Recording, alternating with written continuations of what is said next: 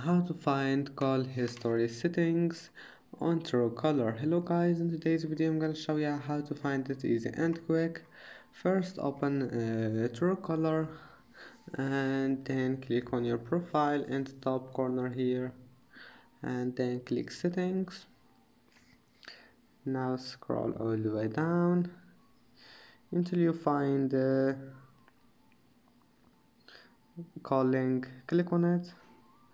Now scroll all the way down until you find call history, and here you can manage it, and after that just go back, and that's it. Just go back, it will be saved.